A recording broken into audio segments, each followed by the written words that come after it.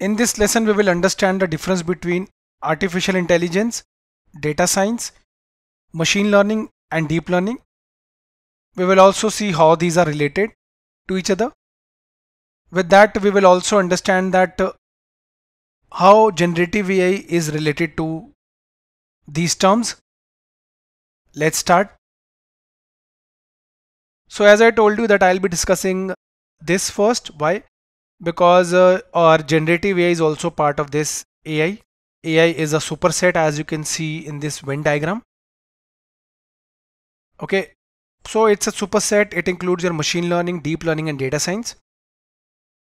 But the ecosystem of data science also exceeds AI. Okay, so what is AI? AI means creating smart machines to mimic human behavior.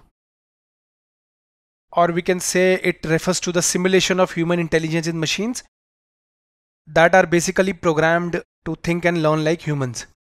So you must have seen AI in a lot of domains these days, because it can easily analyze large amounts of data, recognize patterns, and make decisions.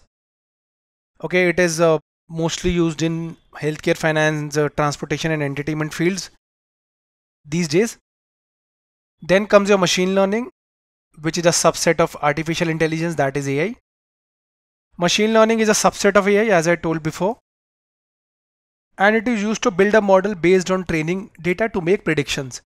So using machine learning, you can build a model to make predictions, let's say to predict the winner of this World Cup.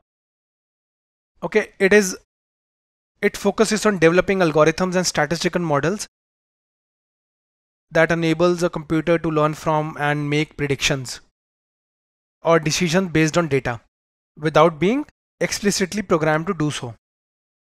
So its techniques include your supervised, unsupervised, semi-supervised, and reinforcement learning.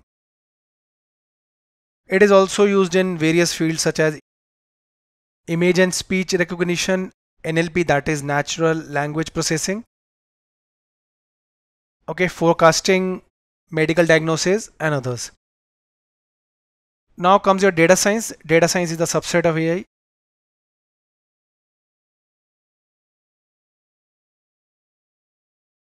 To extract meaning and insights from data. So I'll give an example. Let's say you went to Instagram and you liked some car videos like MG, Kia, Honda, okay, Tesla. So what will happen? You gave your data to Instagram that I like such videos, such Instagram reels, Instagram channels, Instagram accounts. So what will happen? The next time you'll open Instagram, the Instagram will automatically pitch you with such reels, such posts, let's say some discounts on cars. So how these things happened? All these things happen due to data science, because it extract meaning and insights from the data.